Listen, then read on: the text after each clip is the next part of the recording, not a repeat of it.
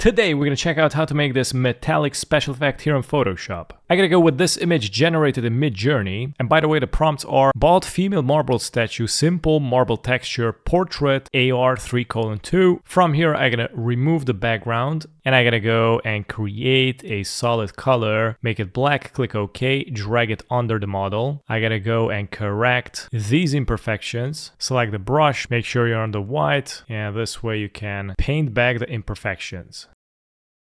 From here, we gotta create the metallic effect, so we're gonna go to the adjustments, scroll down, and select the gradient map. And let's go down here, click on this to clip on the model, and click on the gradient, double click on the black. I gotta make it light gray, something like this. Click OK, and I gotta click somewhere here, and click on the color, select a dark gray, click OK, and I gotta click here.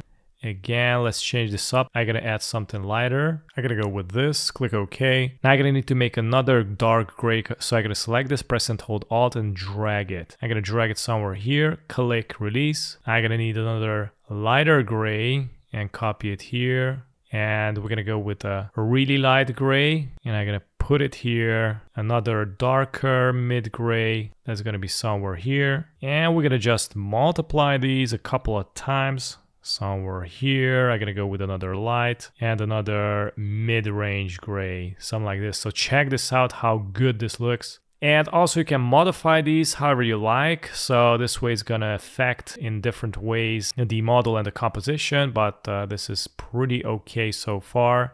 Probably I'm gonna need to experiment a little bit more. Maybe I'm gonna drag this here. So I'm gonna make some areas really sharp and it's gonna look even more metallic. Yeah, so I gotta go with these measurements right here. Check it out.